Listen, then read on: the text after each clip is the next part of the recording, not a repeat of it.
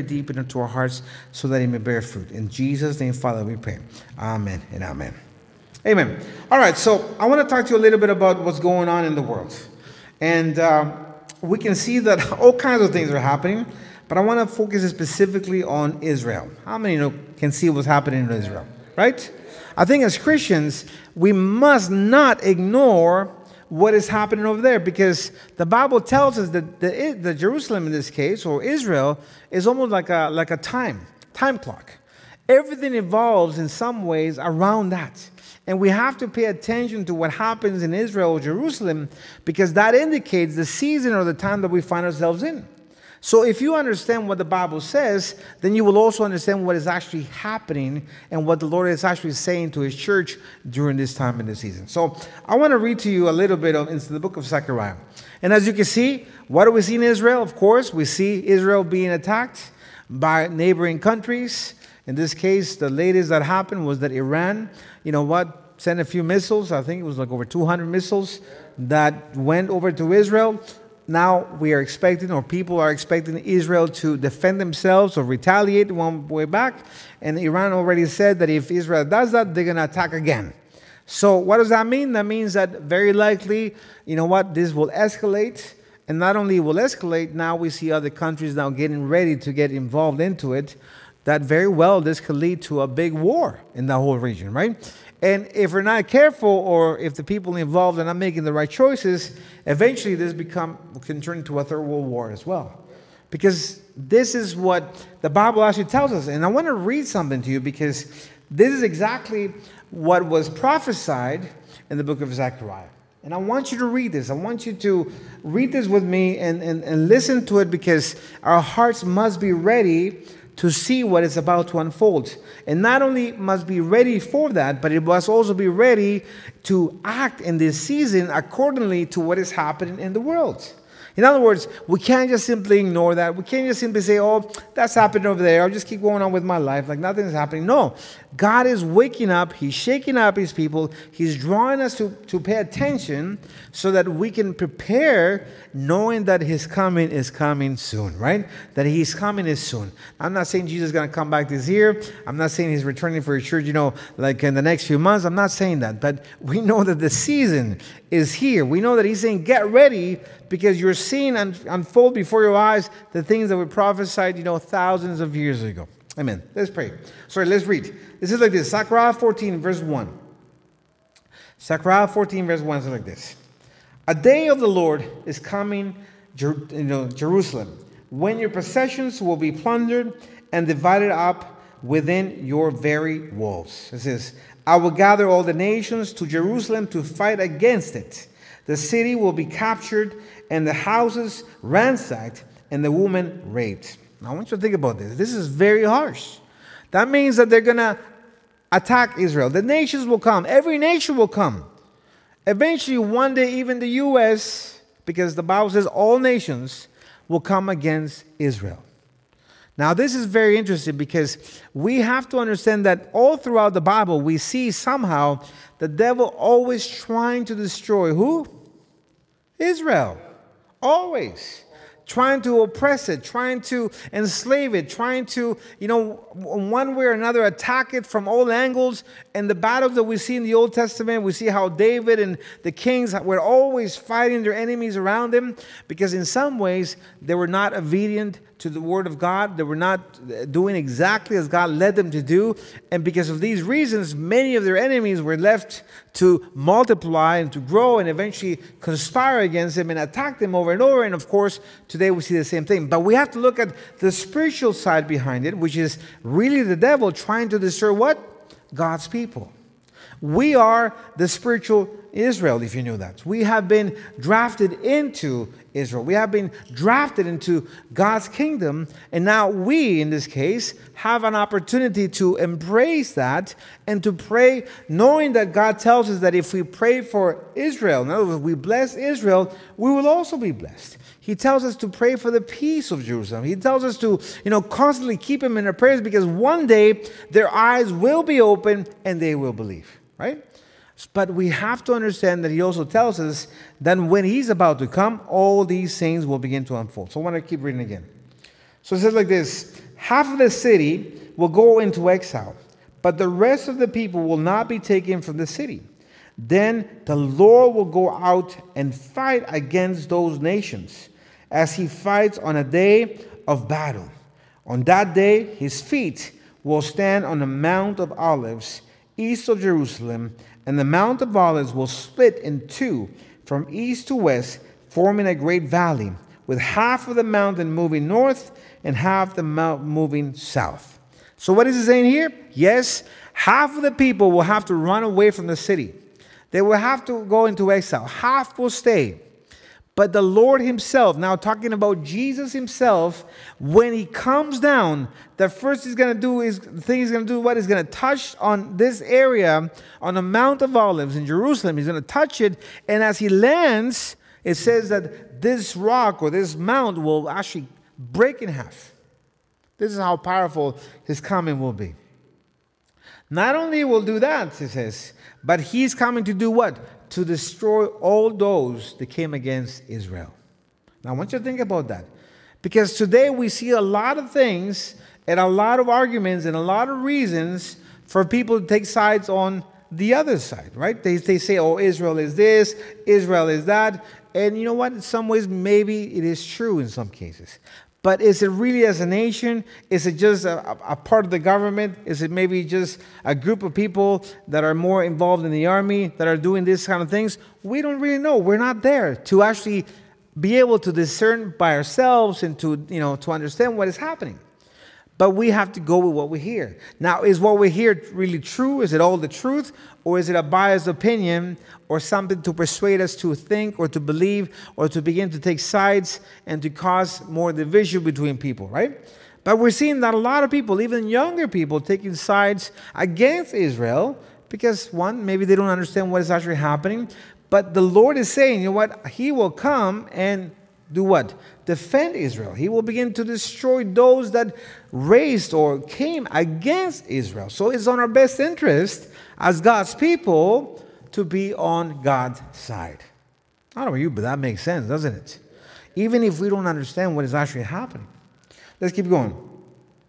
It says on that day, it says for number 4, on that day his feet will stand on the Mount of Olives, east of Jerusalem, and the Mount of Olives will be split into two from east and west, forming a great valley with half of the mountain moving north and half of the mountain moving south. He says, you will flee, says, by the mountain valley, for it will be extended to Azel. You will flee as you fled from the earthquake in the days of Uzziah, king of Judah. Then the Lord my God will come, and all the holy ones with him. What is he saying? Who's coming with Jesus? The holy ones. Which holy ones? Who? Who's coming with Jesus? Are you doubting or are you convinced? I'm convinced that I'm coming down with Jesus. I don't know about you, but I'm coming down with Jesus. That's what he's saying. We're going to come down and do what? He's coming to establish his kingdom, right? And to show the world that he is king. Not only king, but King of kings and Lord of lords. That he is almighty, that he can do anything. In fact, the moment he steps, a valley opens up. A whole, separation of these mountains begins to happen. And people are going to notice. Not only they're going to notice when he steps, but they're going to notice when he comes on the clouds with all what? Who? With the saints, with us, the holy ones. So what does that mean? That means that we're coming down. We're coming down and we're going to be on the winning team. We're going to see real changes. And people don't understand that we're right now living at the end of an era. An era is about to finish. An era is ending right now. That's why we have these birth pains. Like the Bible tells us that it will be like that. The birth pains will begin. And I believe the first birth pain that came was actually with COVID. That was the first one saying a baby's coming and there's nothing you can do to stop this. It is imminent. It is inevitable. That baby is going to be born. And when that baby is born, what happens? Jesus comes and a new era begins. The era where he begins to reign on this earth. With who? His saints, the holy ones. With us. Or do you want to be, I don't know about you, do you want to be left up in heaven by yourself up there and everybody's down here with Jesus? I want you to think about this, really. Think about it, because this is exciting for us. This is exciting for each and every one of us, because that means our faith must be boosted to the point that we are convinced that we are going to be on the winning team. That no matter what happens, even if we were to lose our lives in the process, we're still coming down with Him. Do you believe it? You have to believe it, man. You have to be excited about it, because it will be unprecedented. It will be like nothing ever seen before in the history of the world. It will be something that will be glorious, something that no one will be able to deny, and all the nations will begin to do what? To notice and to submit to His leadership. Isn't that amazing? Believe me, the devil will not find a place to hide. Anyway, let's keep going. It says, number 6, on that day there will be neither sunlight nor cold, frosty darkness. It says, it will be a unique day, a day known only to the Lord, with no distinction between day and night. When evening comes, there will be light. So think about this. The Bible tells us that the day of the Lord, the day that will be not only a horrible, dreadful day, for us it will be glorious. But for the people that don't know Jesus, that don't know, even expect Jesus to come, for them it will be dreadful. It will be something horrific, something that they will be crying, and even some maybe even fainting to see all these things unfold before their own eyes. But for us, it's going to be glorious, because we will be here to see this event. Yes, the Bible says that eventually what happens? The sun will no longer shine. That's what this verse is saying as well. That He will come when it's evening, when it's dark, but yet there will be light. Why do you think there will be light? Because He's going to shine. He's going to shine, and we're going to shine with Him. Amen? Because He is the light of the world. And that light is in us. And we are also light of this world, because He shines through each and every one of us. Number 8 says, on that day, it says, living water will flow out from Jerusalem, half of it east of the Dead Sea, and half of it west of the Mediterranean Sea, in summer and in winter. The Lord will be king over the whole earth. On that day, there will be one Lord, and His name, the only name. The whole land from Gaba to Rimmon, south of Jerusalem, will become like the Arabah, but Jerusalem will be raised up, says, high from the Benjamin gate to the side of the first gate to the corner gate, and from the tower of the Hananel to the royal winepress, and will remain in its place. It will be inhabited, never again will it be destroyed. Jerusalem will be secure. So He's coming. And He's coming with power. He's coming to defend Israel. He's coming to take over the world. And all kings will submit to Him. I want you to think about that. That's why He's the King of Kings. He's going to become the King of all the kings that are on this earth. And eventually we will see every knee bow down, and every tongue will confess that Jesus Christ is Lord. Now, why is this important to know? Because we're seeing the beginnings of all this. We're beginning to see that Jerusalem is now being attacked, being surrounded, and this battle has been going on for years. From the moment Israel became a nation recognized by the UN, a whole new era started. Prophecies were being fulfilled.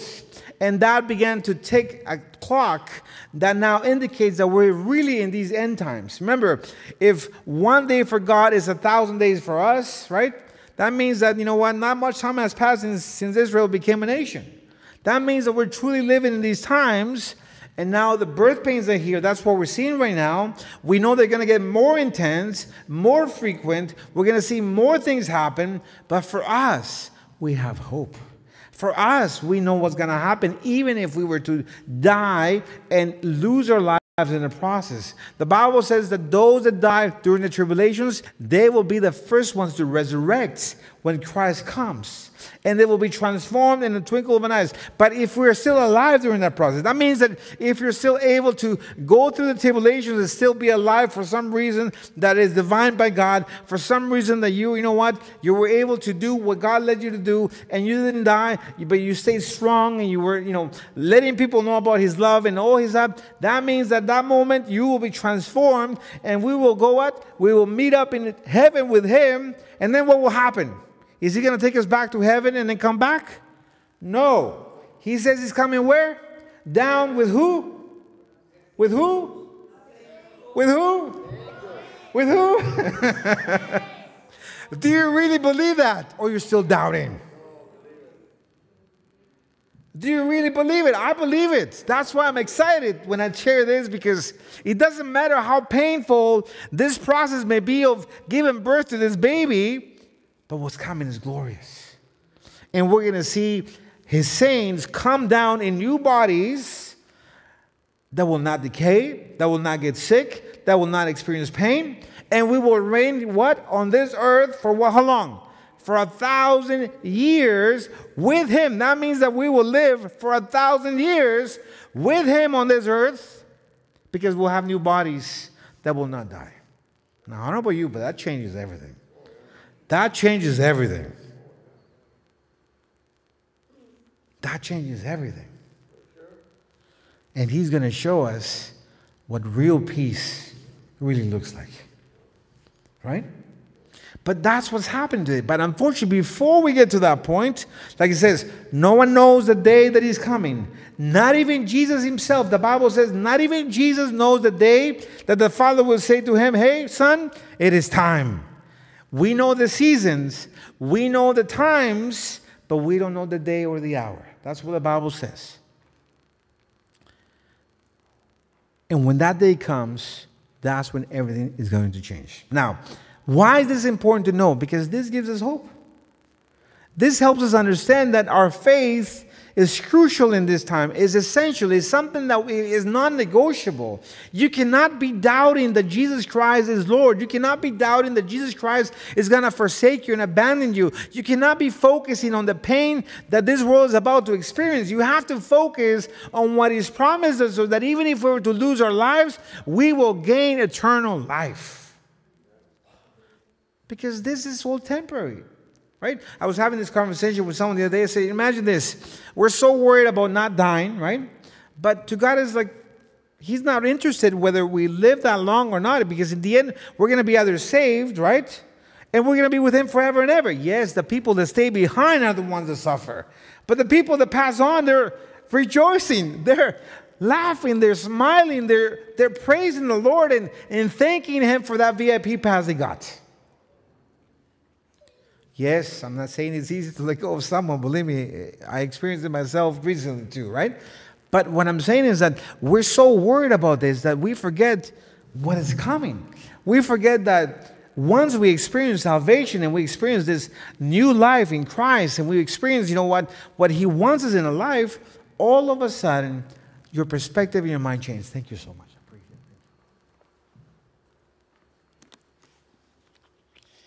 So I'm super excited.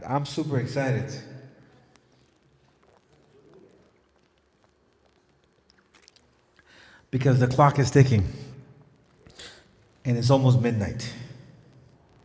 You understand what that means? When that clock strikes midnight, there's no going back. And the time is almost there. How many ever heard that story of the Cinderella? Right? Midnight came. And the truth came. The real truth. She had to accept the truth that she was not a princess, right? But we have to accept the truth. The truth is that Jesus is coming no matter what. And that all the devils and all the evil that we see out there in the world is going to run. Is going to try to hide. That's why we see all these elite and all these people trying to create bunkers in the mountains and trying to prepare for this time, because they think that somehow they're going to run away from the King of Kings. Impossible.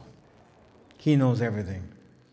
He's almighty. All He has to do is say it, and it happens. Right?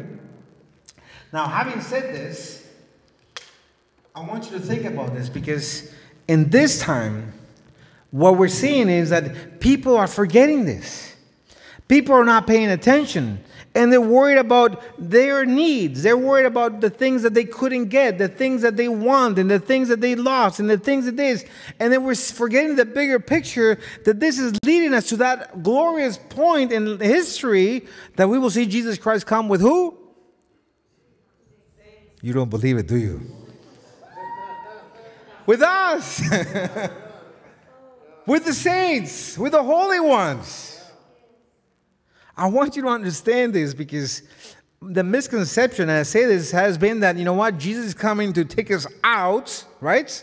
Out of this world, and then somehow we're going to be in heaven while all this goes haywire, right? It goes into a big mess. But that's not what we read here, is it? What we're reading is that he's coming down with us. We're coming down with him.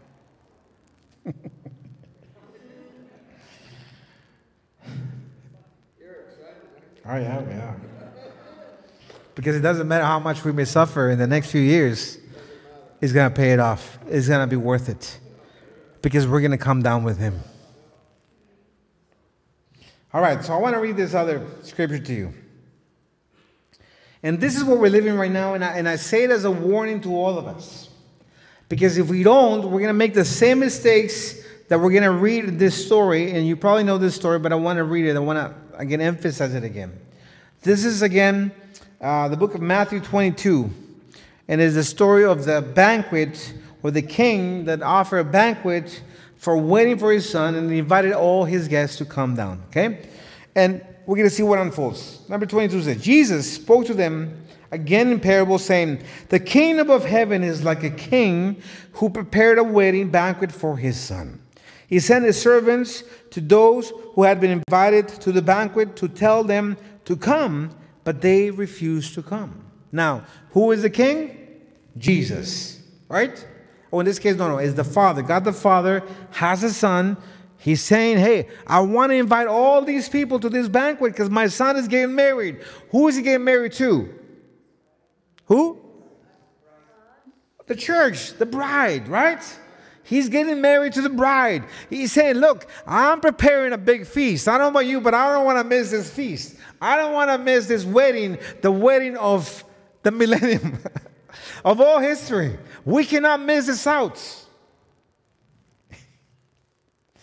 And it says like this. It says, he sent his servants to those who had been invited to the banquet to tell them to come, but they refused to come. Then he sent some more servants and said, tell those who have been invited that I have prepared my dinner. It says, my oxen are fattened, cattle have been butchered, and everything is ready. Come to the wedding banquet. Now, who are the servants?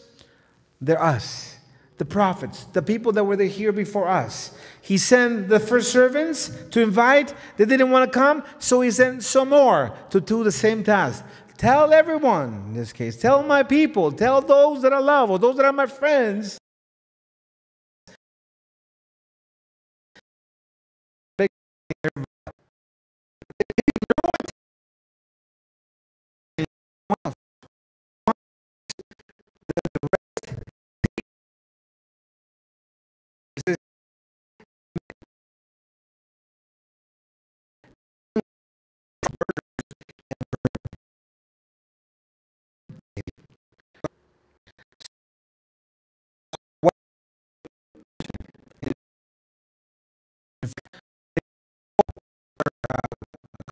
Well, Lord, I just how valid, real, understandable excuses for not going to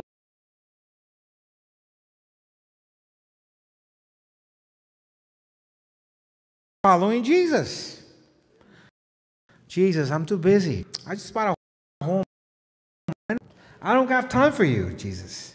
I just got a promotion in my corporate, job.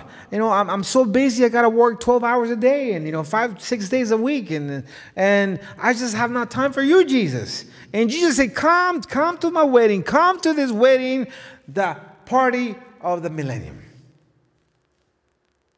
And people are saying, "I'm sorry, Jesus. I'm sorry, God. I don't have time. I like to be there, but I have more important things to do than to be with you in celebrating this time. Now, I don't know about you, but I don't have anything more important than Jesus. I don't have any more important than to learn about him.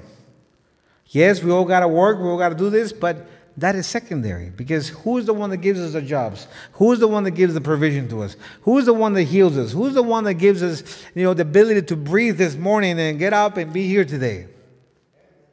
Right? So what happens? The king was enraged. Not only did they come up with the excuses, but eventually they ended up killing the servants that he sent to them to invite them. They were servants.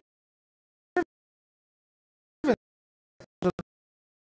that had paid with their blood, with their lives, for testifying and preaching the gospel of Jesus Christ. Invited them to have their beautiful banquet where we'll see Jesus marry his bride. Are you following what I'm saying? Yes? Keep going. The wedding, those are invited, not because they gave importance to his invitation. They prioritized others, and they did not listen to what he wanted them, or why he wanted them to come. Number 9 says, so go to the street corners and invite to the banquet anyone you find. So the servants went out into the streets and gathered all the people they could find, the bad as well as the good. And the wedding hall was filled with guests. Notice it says, go find anyone, the good and the bad. In other Gospels, it says the lame, the blind, the paralyzed, the people that were rejected by society, the people that did not seem to be worth anything at all. And he says, I don't care who you bring, make sure my banquet is full. And that's why we're here. Because we're not good people in the sense that, no one is good. The Bible says no one is good, only the Father. And even if we think we're good, our justice or righteousness is like a filthy rag, the Bible says. So that means that we didn't deserve to be invited, but we got invited. We got invited. Israel, in some ways, was the first one to be invited. And they said, we don't believe. We don't believe. So what did he do? He invited everyone else. And that's why we're here today. All of us that are not Jewish, now we're Gentiles, and we were Gentiles, but now we are believers. We are the holy ones that will come down with him. Am I making sense? Yes? Let's keep going. So it was successful. Number 11 says, but when the king came in to see the guests, he noticed a man there who was not wearing a wedding clothes. He asked, how did you get in here without wedding clothes, friend? It says, the man was speechless.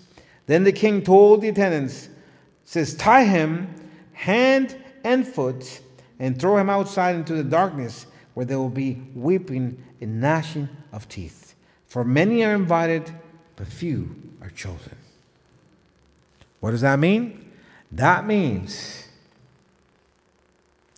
that he's not going to allow anyone to come in unless they do what?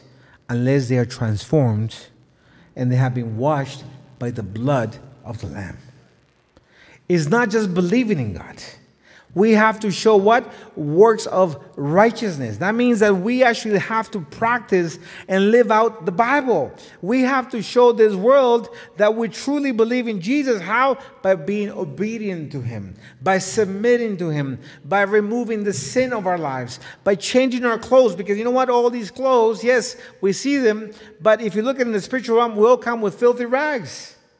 And then he comes and does what? He changes us. He gives us brand new garments, brand new tunics. He gives us a white as snow tunics. And all of a sudden, we're dressed how? Like royalty. Because we're the children of the Most High God, the King of Kings and the Lord of Lords. Does that make sense? Now, the question will be this. Do we really believe all this stuff? Or is it just a fairy tale, a story that sounds very nice and very interesting? No. He is coming, and no one will be able to sneak in. That means that no one is getting saved. No one is going to be present at that wedding when, you know what, every soul that ever existed will be present in that wedding. All the saints that throughout all this history accepted the Lord, that believed in the Lord, that lived according, they will be present. Those that will be saved for eternity. But then we will have those that will also burn in hell in the lake of fire for an eternity. Now the choice is yours. Do you want to turn down the invitation and pay with your soul? Or would you like to come to that wedding, have a blast, and on top of that, enjoy the rest of eternity with the King of Kings and Lord of Lords? This is very important right now.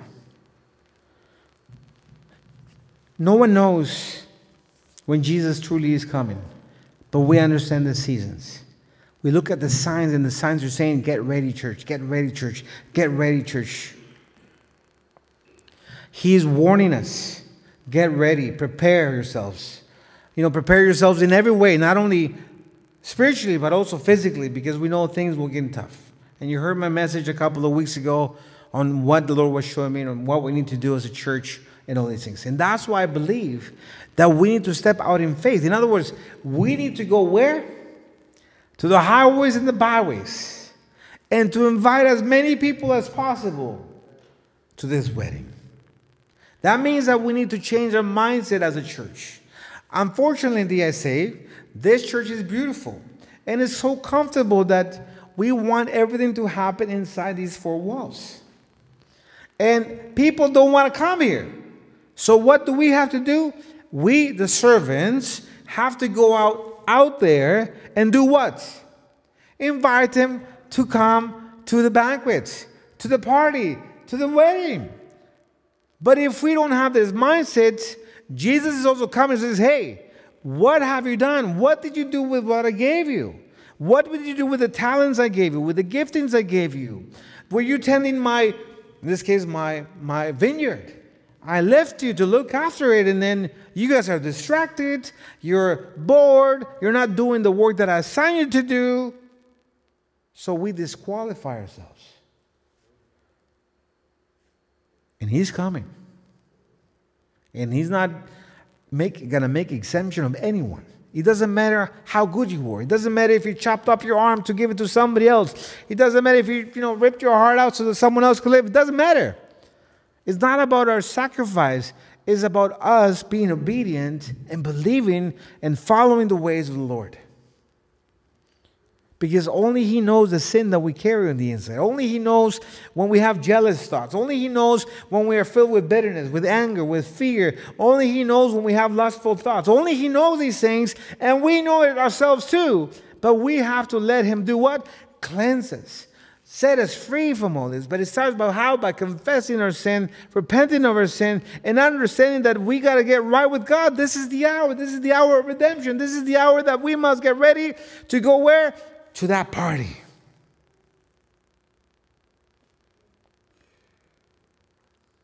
That's why I told you that we're going to change many things in the church. One of those things I told you, the men are meeting twice a month with this purpose to build up the men, because many men will faint, many men will fall apart, many men will actually even hurt their own families by not being ready and grounded on the Word of God, because people will fall apart when all this begins to unfold. And men in particular, I said to you, they're the ones keeping society together. If the men fall apart, the whole thing falls apart. And that's where we're going to take out these meetings and begin to do them in the hotels, so that we can create a movement of men being restored to what God wants them to be able to lead their families, to be responsible, to be accountable, to have moral values.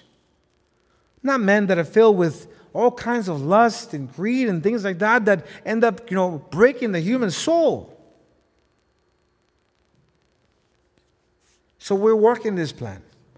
The second thing God told us is get ready, because also next year, He's going to lead us to do a massive event, a city event, where we actually maybe get a park or a venue when we invite all of this whole area from, I don't know, Bolton to Richmond Hill and, King City down to, to North York. It doesn't matter where. The point is to throw out the invitation, to throw out the net so they can hear the gospel. But that takes money, right? But God's going to provide it. I know that. There are many of you here that without me telling you any of these things, you were having these dreams. Many of you here that were confirming that what God was speaking to me is actually what God wants us to do. The question is, do we believe it ourselves? Do we believe that it's possible? Do we understand it is enough or believe it enough that we can actually begin to pray into it so that God will bring the right elements, the right people, the right places, the right things so that we will see a massive what? Conversion, a massive revival, that we will see people come to the Lord, run to the Lord, because I believe next year is not going to be a walk in the park. Next year is going to be very difficult for a lot of people. If right now is difficult, next year is going to intensify maybe 10 times more. Are we ready? Or are we too busy with ourselves? Are we seeing the signs? Or are we just simply not understanding why we're here in this time in history? No, this is the most exciting time in history. Because the people out there have no clue what is going to happen. But we have the Bible. We know what is going to happen. We know how this whole thing is going to unfold. So when you know who's going to win, do you worry when the opposite team maybe scores a goal or two? No, you don't care because you know the outcome. You know that your team is going to win. You know that Jesus wins in the end. He's already won. He's just coming to claim it, to take possession of this, to establish His kingdom. But we need to go where people are. We need to reach them where they're at. We need to go to the highways and byways and invite them to come to the kingdom of heaven. Not to the church in general. I'm not talking you should fill this whole church with people. No, people will automatically gravitate to the churches when they see the kingdom of heaven being manifested, when they begin to have this encounter with Jesus. When everything else fails, when the government fails them, when their family fails them, when they get abandoned with their friends. All of these things, people say, who is there left to help me? They will cry out to Jesus. They will cry out to God.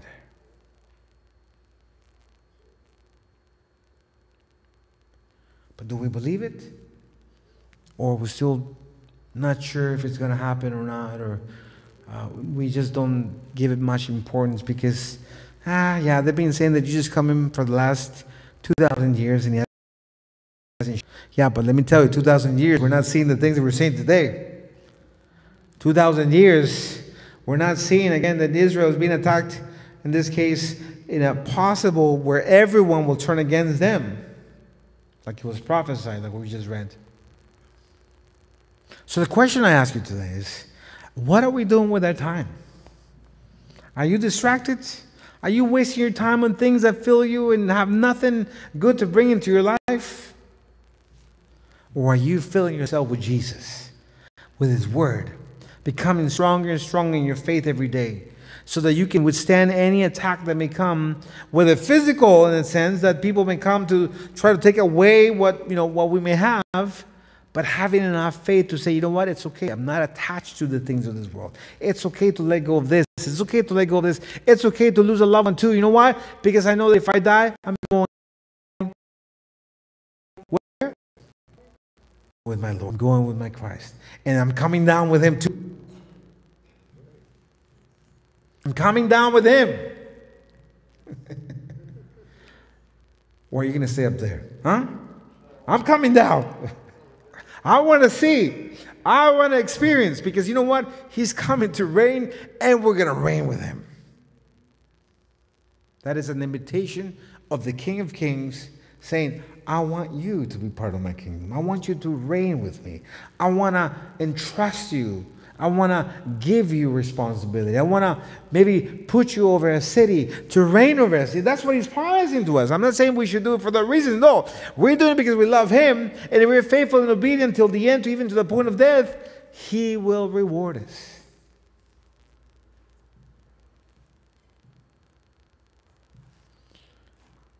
So having said this, I want to share one more last thing. I know it's getting late. I know 9 o'clock. As you know, we have this beautiful church. It's been a blessing. We've seen a lot of people come in through this church. Yes, we've had trials, like every church has. We had moments that, yes, were challenging. You know, I know, like I told you last year, the passing of my wife was not easy for the church. Was not easy for me, or for many of you, that maybe your faith felt like it deflated. Because we expected maybe one thing, and God said, no, I want to do something else. But that was a test for us, to see if, regardless of the outcome, if we were still going to love Jesus, if we were going to be faithful with Him. Now look at this. We know that sometimes the church gets full. I know many are sick today. That's why we're seeing a lot of empty chairs. But usually I believe the church gets about 80 or 90% full. I believe this church is no longer sufficient for us. Why do I say that? We have a lot of kids. And we have this beautiful foyer over here. Unfortunately, we have to use it for eating, for networking, mingling. And on top of that, the children is the only space they have to be themselves. So they run around and they are themselves. And they press many buttons than many of the adults that are here today. Right? It's true. Kids are kids. They have to do what they have to do. But we also understand from God. We want to be ministered to. We want to connect. And unfortunately, we don't have the space. We are renting downstairs. We're only allowed to use one room downstairs. And we have 3 groups of kids. So what do? How do we handle this? The tweens, or, you know, from 10 to 12, they actually sit in the hallway, or they get some chairs and they have their class in the hallway because there's no more class. We have the bigger room there, which is the 5 to 9 use, which is the bigger group. And then we have the 2 to 4 kids that, unfortunately, we don't have another class for them, so they have to be out there in the foyer so that they can have their class, or at least be themselves and get used to coming to church. But that can create chaos sometimes, right? I believe that we will see an influx of people coming soon. And I believe God is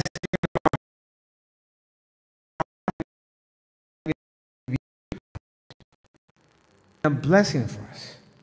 We've seen the growth in this church. And there are many that are watching online as well that, you know what, they had their transformation, encounter, deliverance, healing, you know, because of all the things that God did, you know, in this place through each and every one of us. And there's a church that we're looking at that is double the size of this church. This church can fit about 120 people. The other church we're looking at is about 250 people. 3 areas. It has a designated area for the kids with 3 or 4 rooms specifically for kids. It has a room with foosball tables and things for the youth. It has an area for that we can eat, and you know, a foyer and the whole thing. And just the lobby of the church is bigger than this church. It's twice as big as this church. It's a massive church. Unfortunately, they ask 3 times more than what we pay here. We pay $1,000 here, which is a great price. They want $3,000. Unfortunately, as a church, we cannot afford it right now because we'll be super tight, that we will not be able to do because we got to pay for other things, you know. But I believe that as God begins to steer us, we can put ourselves to this goal or mindset or intentionality of saying, you know what, we believe that God will bring more people. But that's up to us in going out there, invite them to God's kingdom and do the things that we're doing with the men in the hotels, the workshops in the hotels, and this event that we're planning again for next summer. So if we believe it's going to happen, that means that we need to make sure that we get a boat that is bigger that can handle all this fish. Right? Otherwise, we wouldn't be believing it. So I want you to begin to pray about this. I want you to begin to pray into this and say, Lord, if it's your will, open the doors. Give us the finances. Whether it's that church or another church, doesn't matter where it is. The point is that if we believe it's coming, We got to get ready. And that will help resolve many of the issues that sometimes we have here with all the running and the kids and this and that, all that, that in some ways, you know what, it affects us all. We're joyful to see all the kids running because that's the future of the church. I believe I was one of those kids at one point. But I also know that, we need to improve many areas in what we're doing.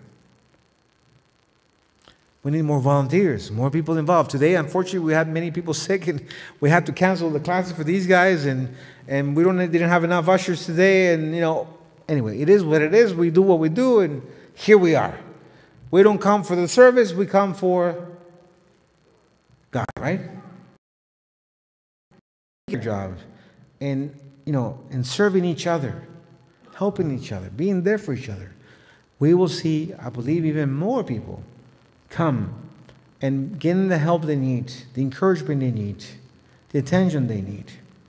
But it's up to us whether or not we believe in it, right?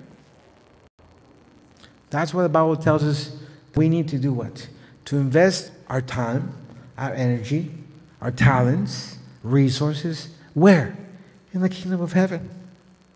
That means that if you have an hour free, give it to the Lord. You even have an extra piece of pie. You know what? Hey, brother, you're hungry? Here's a piece of pie. We help each other. We are a community. God is moving between all of us, right? But these are just thoughts. But I believe that you begin to pray into them and they begin to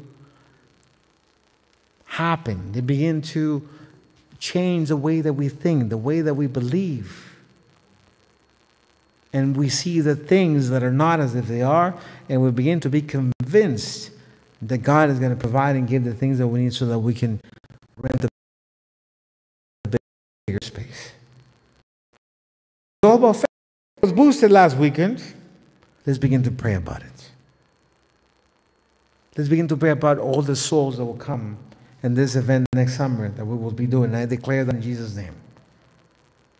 That we will see thousands of people come to the Lord, run to Jesus Christ, because they're going to hear the stories. They're going to see evidence of the power of God transforming, bringing deliverance, bringing change, and all these things.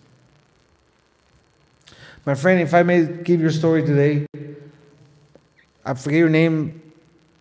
The gentleman sitting in the back over there with a sweater. Lift your hand, please. He heard a voice, and it said, look for a church named Go. Go? What kind of church is that? He Googled it up, and what church did he find? I Go.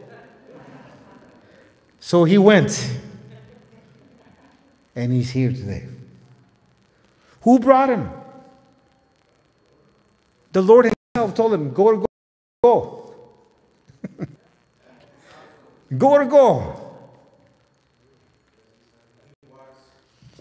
Many stories we hear that Jesus is revealing himself in visions and dreams to Muslims around the world because they can't hear the message any other way. So he is revealing himself to them. So I believe the Lord is doing this all throughout the world. He is revealing himself because he is inviting what? Everyone, the good and the bad, to come to where? To that banquet where the King of Kings is going to be. And he's about to marry his church. Am I making sense tonight? So it's up to us to prepare and to get ready. It's up to us to be excited, to pray into all this. But let's not forget that we need to be those servants that go out and invite to come to that wedding banquet. Let us pray. Oh, Father, in the name of Jesus Christ, Lord God, we thank you, Lord God, for this beautiful night, Lord God. Thank you so much for this wonderful, wonderful, Lord God, community that you've given to us. Because it's your body, Lord God. We know that we were inserted into your body, that we are part of you. And I thank you, Jesus, because it is your wisdom, it is your head, it is you. You are the head of this church that give us what we need, the encouragement, the strength. You give us the power, Lord God, to make things happen, to overcome, Lord God, problems, situations in our lives, Lord God, that no matter what happens, That we can be, Lord God, in a place where we don't lose our joy, that we don't lose our peace, that we don't lose our identity in who we are in you, Jesus. But more than that, I pray, Lord God, that you may help us understand the urgency for us to share the gospel. The urgency for us to go out there, as you said, go and heal the sick, cast out demons, raise the dead, minister to the brokenhearted, help the poor. All these things you told us to do. So Lord, help us. Help us believe. Help us believe that you can use us, that you want to use us, because the kingdom of heaven is within each and every one of us. Father, in the name of Jesus, I pray for the resources. I pray, Lord God, for this whole area, Lord God, that you begin to prepare the hearts so that next summer, Lord God, we will see masses of people, thousands of people coming, running to you, Jesus. But Lord, I pray more than that, that you may allow us to be unified, to be together in one accord, one vision, one spirit, so that we can work together, Lord God, to see this happen in our city. Lord, you are the owner of the gold and silver in this earth, and you will provide all these things. So, Father, in the name of Jesus, I thank you, Lord God. And I ask, Lord God, that your Holy Spirit, Lord God, will just continue to reaffirm, Lord God, to build our faith even more. That no matter what happens, Lord God, and no matter what is happening with our families, with our jobs, our finances, that we would always look up to the sky and say, thank you, Jesus, because I know I belong to you. That all of this is purifying my heart. All of this is helping me become stronger. All of this is bringing me closer to you.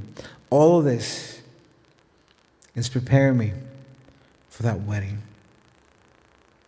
In the name of Jesus Christ, Father, we thank you, and we'll give you all the praise. In Jesus' name we pray.